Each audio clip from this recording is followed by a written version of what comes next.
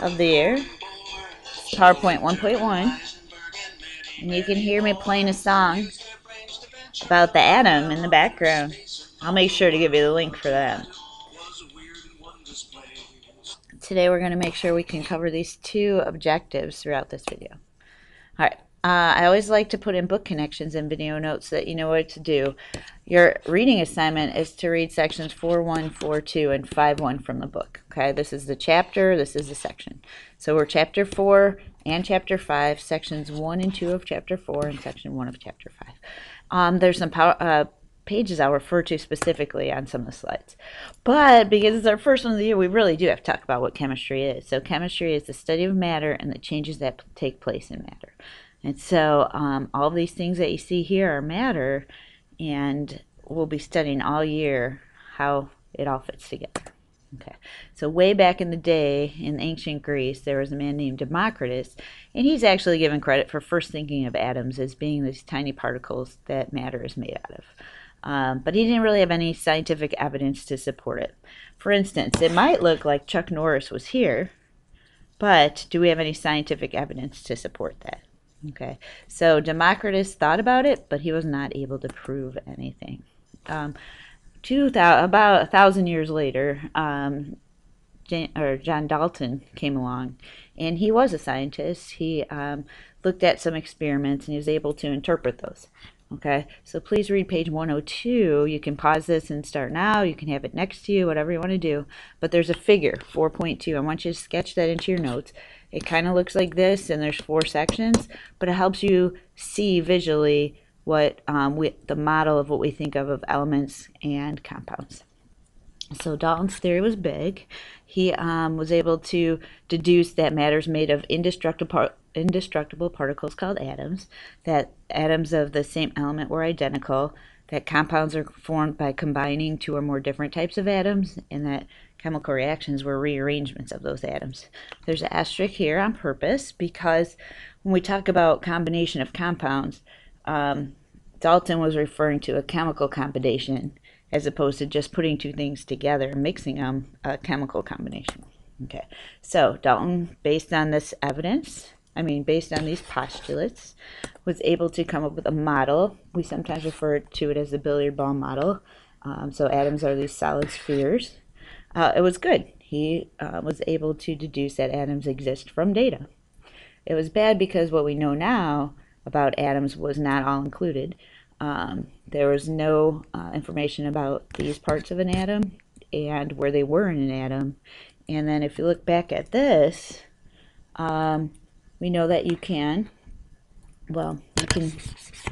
change atoms nuclearly, and so there are different kinds of atoms of the same element called isotopes.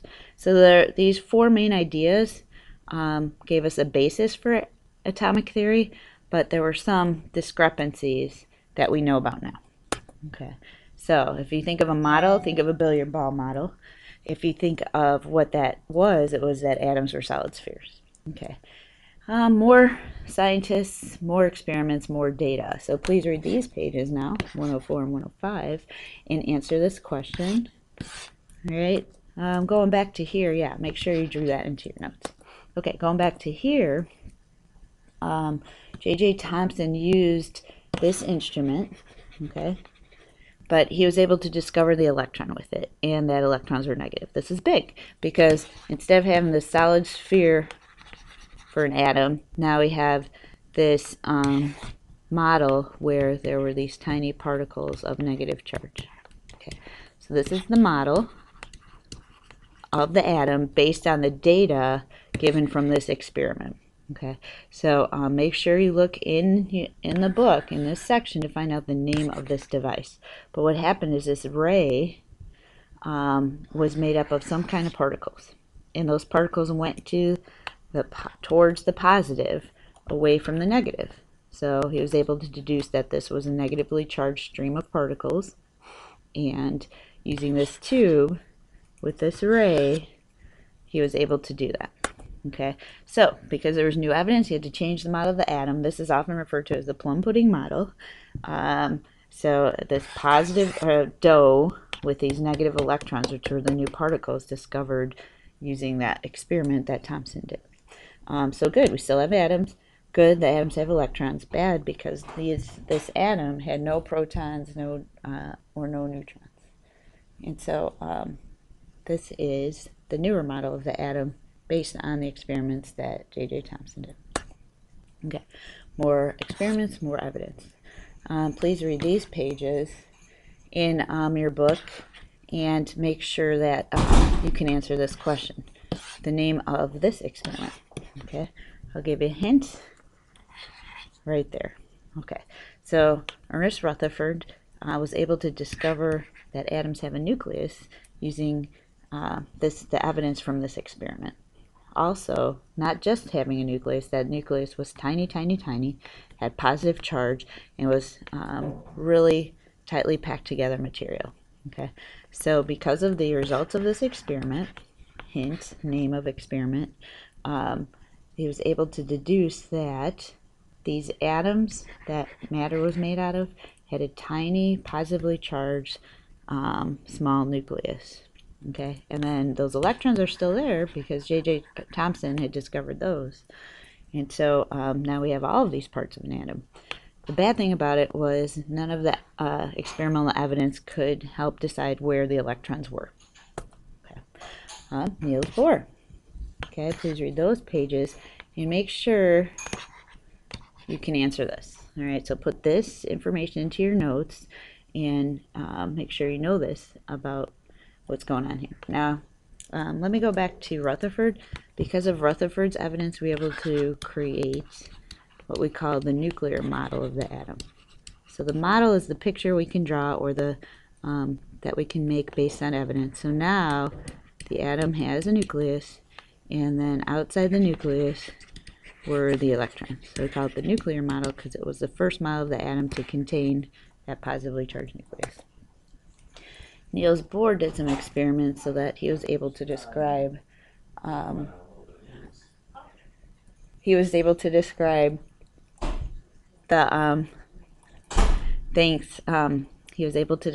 where those electrons were in atoms a little better because of an experiment called he was looking at spectral lines. That was the experiment. So based on his model, he knew the nucleus was in the center, but that the electrons were in energy levels. That was the new thing, and we'll see this experiment in class. But each atom had distinct lines. They weren't continuous, so there was no, so that those electrons in an atom had to be in specific energy levels. So here's what's good. We can describe where electrons are by calling them energy levels. It was also good because we still have a nucleus. There's protons, neutrons, and electrons, but the energy levels weren't exactly rings. Okay, so Bohr's model is called the planetary model. It still has the nucleus, it has electrons and energy levels, but it also had rings, and rings are wrong. I know that's spelled wrong, but it helps you remember. Okay, today please read these pages to figure out the current model of the atom. Okay, but two scientists had a lot to do with our current model of the atom. I'll give you a hint. Right here are the initials for it. So make sure you know that. Put that in your notes. Look it up. Page 130, 131. Because of this, electrons are not in orbits. Okay, rings are wrong, remember, but they're in probability clouds. So areas of electron density around the nucleus where you're most likely to find an electron, okay, in the energy levels. So we have protons, neutrons, and electrons. Electrons are charged negatively, and they're in probability clouds outside the nucleus. Oh, look at these clouds. That's fun. Okay. So here's what we know about our current model of the atom. We know that there's protons in the nucleus. They have positive charge. They have a mass of 1 amu. So if you compare the parts of an atom to each other, a proton has a mass of 1. And that's called an atomic mass unit. It's relative to the other parts of an atom. A neutron also, neutrons are neutral, no charge. They also have atomic mass of 1, and that's relative to the other parts of the atom. Protons help determine the identity of an element. So if you have the element hydrogen, you'll have 1 proton. If you have the element sodium, there are 11 protons. Okay, so protons give it identity. Neutrons are also in the nucleus with the protons. They also have a mass of 1 AMU relative to each other. They weigh about the same. And neutrons help to determine the mass and stability of atoms. Electrons are in probability clouds outside the nucleus, have negative charge, negligible mass, because they're 1/2000th of the mass of protons and neutrons. So they're tiny. It takes 2,000 electrons to weigh about the same as a proton or neutron. They help determine the charge of an atom. If it's neutral, it has equal protons and electrons.